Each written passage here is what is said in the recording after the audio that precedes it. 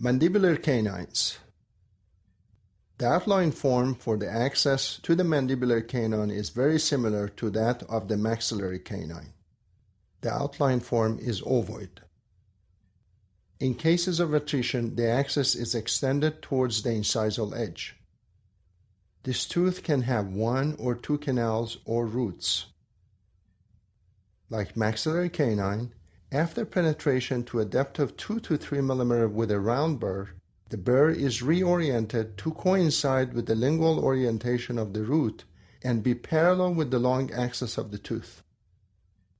After locating the canal, the roof of the pulp chamber and the lingual shelf are removed by a number 2 round burr and a tapered diamond burr. This action establishes a direct line access. An endodontic explorer is used to check for the presence of a pulp horn.